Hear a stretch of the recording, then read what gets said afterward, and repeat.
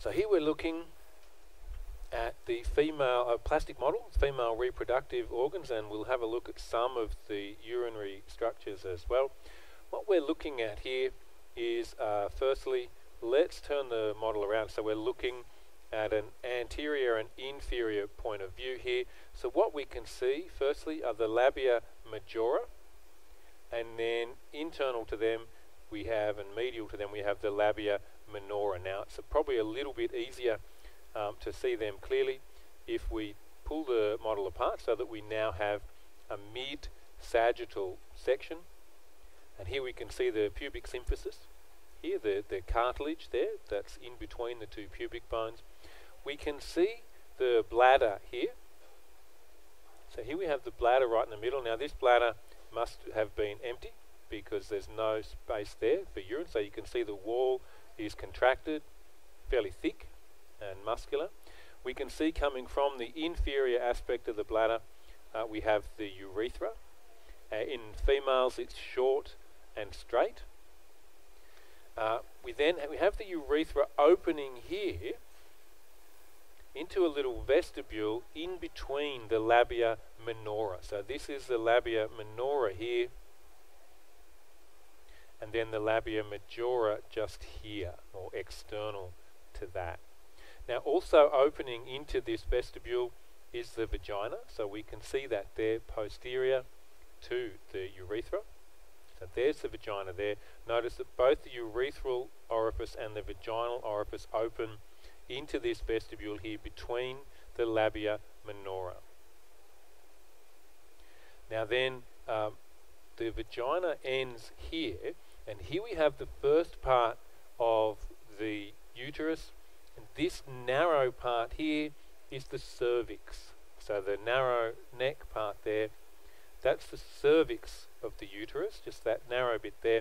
Now the rest of it we're just calling uterus. So if there's a pin anywhere else there, the correct answer is just uterus.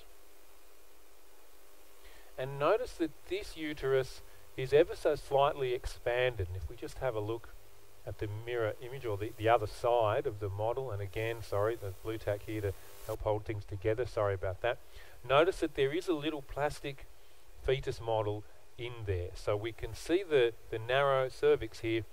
The rest of the uterus is just a little enlarged here, a little larger than it would be if there was no fetus there. Okay, so uterus here, cervix here, and then vagina here.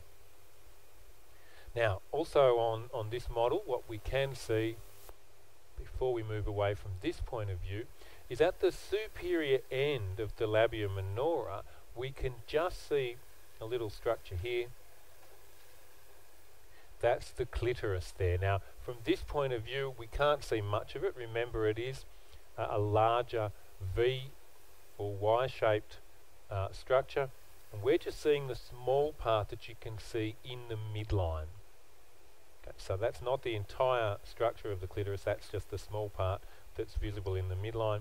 Remember, there will be one part of it, one crus running down the pubic bone this way, and another one on the other side as well. But that's what we can see here. Clitoris there, just inferior to the pubic symphysis there. Now then, if we just zoom out a little bit, what we can also see here, we turn the model up, so we're looking now from a superior point of view, we can see there's a tube here coming off the uterus, and that's the uterine tube, and it comes around and turns a corner here.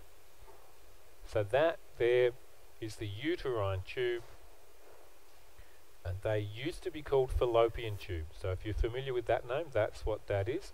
It's the uterine tube now, and it's actually ending by attaching here onto the ovary. So the yellow structure there is the ovary. So ovary here, uterine tube, and then uterus here.